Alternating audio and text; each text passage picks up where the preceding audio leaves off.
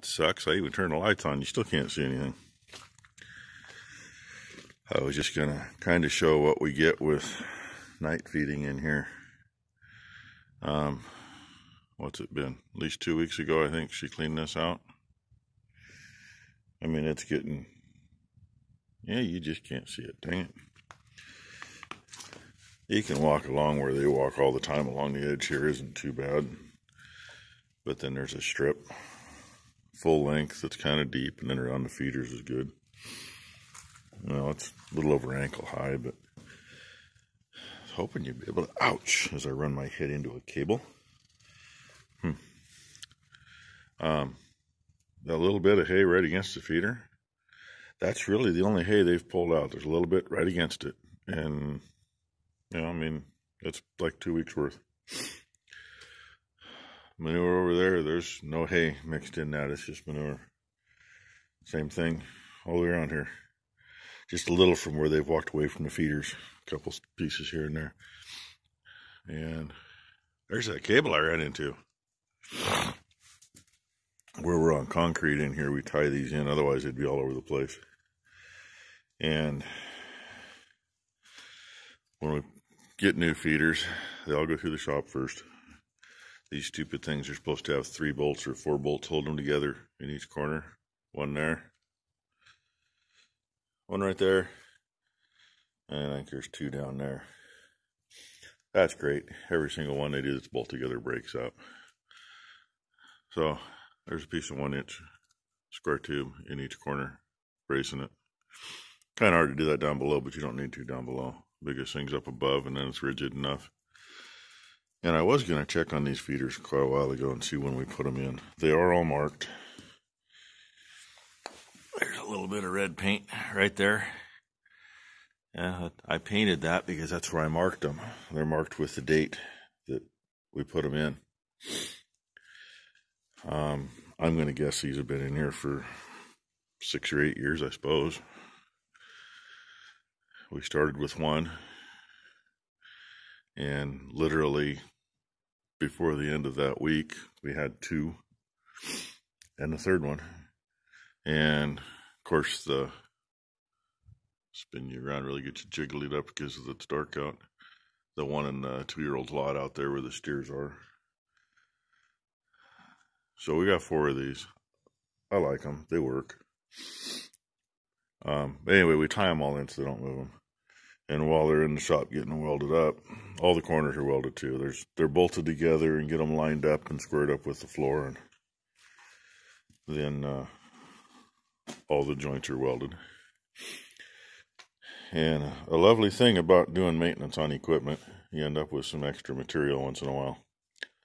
So underneath each corner on this is a piece of baler plunger rail. It's hard material, generally about 1.25 inches, 1.5 inches square, give or take, or rectangular.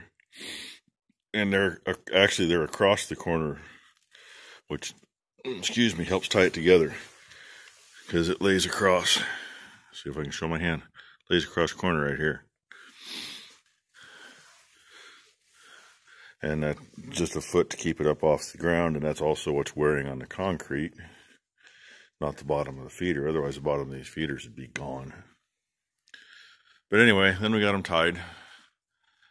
And the cable runs up to the top of that post.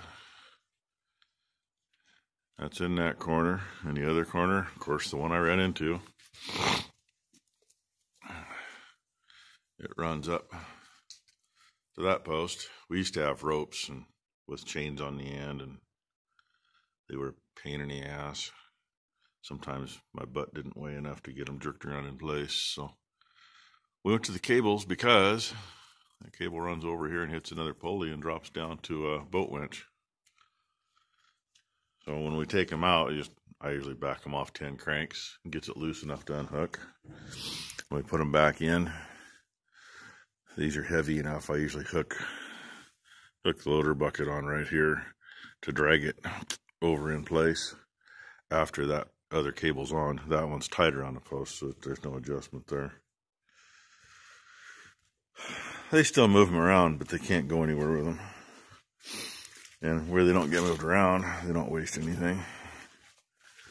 And this is still a rope with a chain. I run the end of the chain through. That's the other thing I do when I build these is every one of these has a piece of round stock welded across kitty corner. So we can hook to it and it just hooks back into itself. That's how we used to do the others too. So anyway, I thought I'd show you that while I was out here. Got to feed, I think, 3 bales today, 2 in here and 1 for the big steers. And I was going to do it yesterday and I didn't. We got 2 tubs left. And these 2 are empty and they've been empty. And you know, most of the cows are still looking pretty good, but a couple of them are starting to slip a little. Because usually by now we're not on pasture at all, but you know, trying to be cheap this year. Not necessarily trying to be cheap, just trying to make it last, make the hay last. And if I shut the light off, we might be able to see a little bit of sunrise. And like you stare at the mineral feeder. I could show you that real quick, just because. Plastic barrels. All stainless screws. All stainless bolts. And a bunch of wood. This is like the 3rd we've had in here. This one's been in here the longest. Originally it was all wood. Then when it fell apart, redid it in all wood and then plastic lined the bottom because, you know, salt and mineral's hard on things. And it pretty much looks like they need salt and mineral. Yeah. Number 1's the one that's been feeding and should be paying attention to that. So I guess I got to do that today too. All right, lights out here. Spin you around in the dark and let's see what we can see. Hey, it isn't showing up too bad. Little graininess. Actually, the blue up above in the top of the screen shows way better on the camera than it does in live. But the red is showing up nicely this morning. That really is about how it is. Including the neighbor's yard light over there. Yay. So, alright, well, that's damn near a whole day's worth of videos, so I'll let you go. I might put this up by itself at lunch or something. We'll see what happens. Thanks for watching, everybody. Hey, that sunrise, it finally kind of showed up the rest of the way.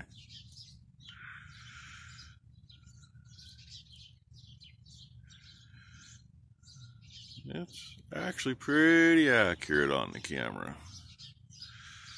That almost looks green is actually more of a pink, but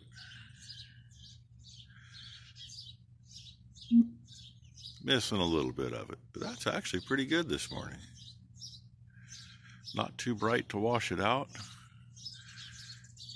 And it's, yeah, mostly blue. There's some really thin clouds up there. Oh, and yeah, that's still on because it's still that dark. Make out of it more in the camera than I can with my eyes. All right, there you go, Wade.